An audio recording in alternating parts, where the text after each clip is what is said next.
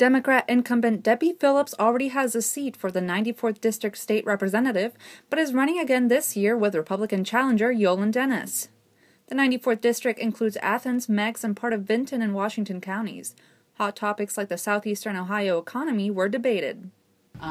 If there are people who take a negative view economically, I think they're just not looking at the success stories. I think we've done a lot of really strong economic networking and development of models that work well in the region. Dennis says there is still work to be done for the economy, and jobs can be found in the coal industry. All kinds of infrastructure, all kinds of things can lead us in the right direction economically with the energy industry.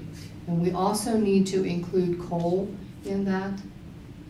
The coal industry needs to be supported as much as possible. On education, Dennis argued against Common Core standards. There are a lot of issues that surround Common Core. I believe that it takes away the power and decision-making of our local educators, our teachers, and our parents. Phillips says that while Common Core does have structural issues, it is still needed. We have not been doing what we need to do for students, and setting the bar high is a reasonable thing to do. There are implementation issues with Common Core that need to be addressed, but there is no required curriculum. Reporting for WOUB News, I'm Paula Santiago.